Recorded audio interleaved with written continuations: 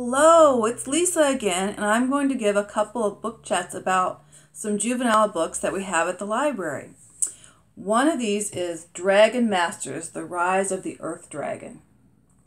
This one's a fun one for kids that are 6 years and older. It has a lot of sci-fi adventure in it, mixed with some friendships, and each character actually has to be responsible for their own dragon.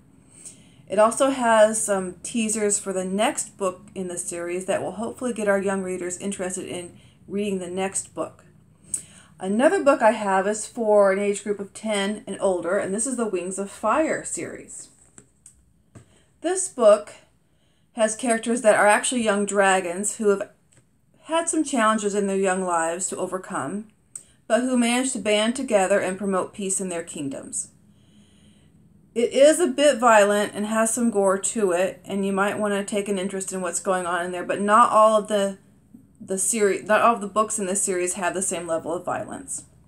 I wanted to let you know about these books because we all have, the library has both of these series. Dragon Masters, I think there's 11 of them now. And Wings of Fire, I'm not sure how many there are, but we have them all at the library. And we also have a Wings of Fire graphic novel series with some beautiful illustrations in it too, if young readers would rather read that format.